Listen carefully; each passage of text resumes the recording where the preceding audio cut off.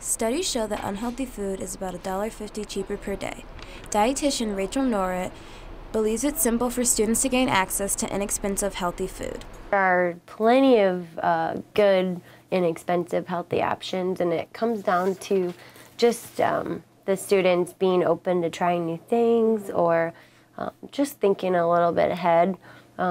Like for the food courts, for example, you know, they're in a hurry and it's easier to grab just a pizza than have this stir fry made with a bunch of vegetables. And if the line's long, it can be discouraging too. Breakfast is arguably the most important meal of the day, and students often opt for the quicker, least expensive, and most unhealthy options. I don't think breakfast is too challenging to get healthy options. I think sometimes it's a comfort to get like a breakfast buddy with bacon and egg and stuff like that, and it's easy to grab real quick.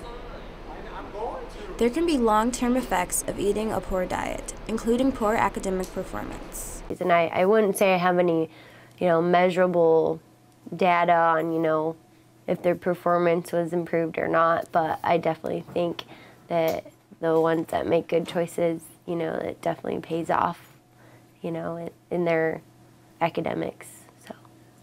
As time progresses and people become more aware of the effects of a poor diet, they will begin to make healthier life choices. People are kind of more aware of the effects of sugar on increased diabetes and the effects of fried foods and trans fats. I think that they are starting to grasp, trying to move towards more whole food. The government urges people to eat more fruits and vegetables.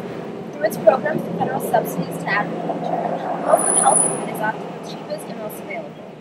When colleges begin to prioritize healthy eating, it will become easier for students to do the same.